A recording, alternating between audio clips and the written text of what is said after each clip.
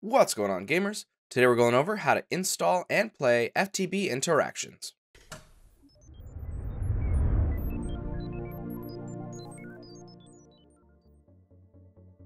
Before we get started, don't forget to like, subscribe, and ring the notification bell in order to stay updated on all of our future tutorials.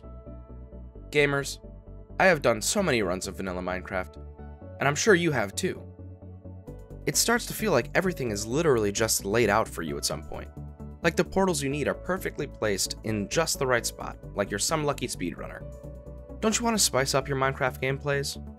Don't you need something different? Something more than just the same old thing? Well, let me introduce to you FTB Interactions. FTB Interactions is a super cool mod pack that covers a wide variety of mods for all types of players. Today, we're going to cover how to install it and how to get started with it. But before we jump into it, you have to know that you can find any links you need in the description below. Just head into useful links and you'll be all set. To install it on your server, first open up your Apex panel and click on the red stop button to stop the server. Next, scroll down to where you see the game file field. Then you're going to search in the search bar FTB Interactions. Select the option that shows up.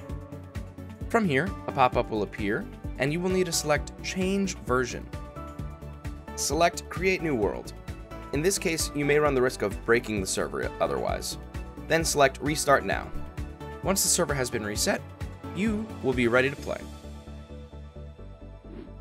One other thing that is required in this mod pack is this.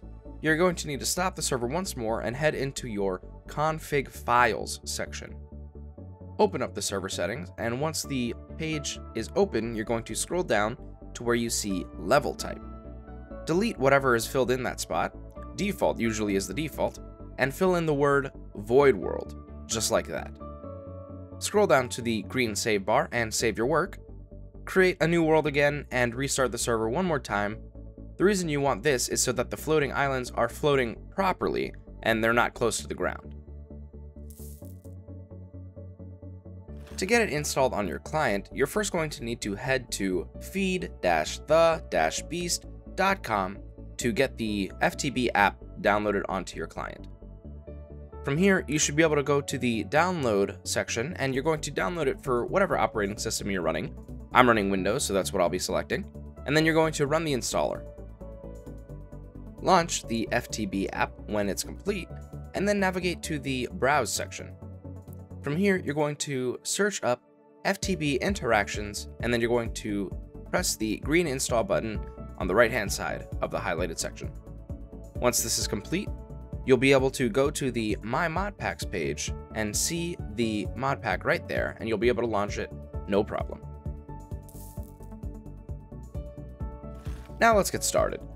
When you first create the world, you should be trapped on one island with basically nothing but a tree. This is where we begin by checking the surrounding area and what we have in our inventory.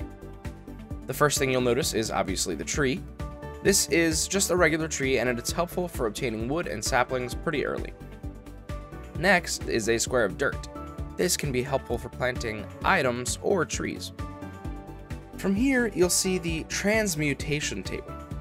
What is this, you may ask? Well, this table is able to turn one item into another. For example, if you input sand, you could then receive cobblestone. Another thing you may see around the area is these glowing wisps. These things are very helpful early in game because they keep your island lit up. They essentially function as a torch. Once you open up your inventory, you'll see a lunchbox. Opening this lunchbox will grant you some berries. This will be helpful to keep your hunger away. You'll also see the Tome of Knowledge. The Tome of Knowledge is the main item that's used in the transmutation table to turn all available items. Of course, no good mod pack is complete without a quest book, so from here, it should have an entirely new menu with quest setups. To begin the quests, you're first going to press the large gear symbol. You'll be able to read through whatever the quest says, and then you're going to press accept to start the quest. Once you've completed the quest, you want to make sure that you click the rewards on the right-hand side. From here, you're going to go down the list quest by quest, and as you receive the newer and harder quests, you'll also get better rewards. Of course, you'll also get further into the mod because there's more to do. Now let's cover some common issues. The first is, if you're falling through a void or there's no island, it usually means that the level type was not correctly set in the server. Just head back to config files, make sure the level type is void world, and you should be good to go. The next is kind of a general grouping. If you're not running the mod pack on your client side, or your server does not match the client side mod pack that you're trying to run, you probably won't be able to start the game. All you have to do is make sure that there's no conflicting mods or mod packs, and you should be good to go. Whew, that sure seemed like a lot, huh, gamers? As you can probably tell, there's much more to check out than the surface we just barely scratched. I mean, there are tons of things to get started on in FTB Interactions, and if a challenge is what you're looking for, then this mod pack is perfect for you. There will come a point where you can even create a portal to the overworld. Just stay wary though, gamers. It's not like the overworld that you're familiar with.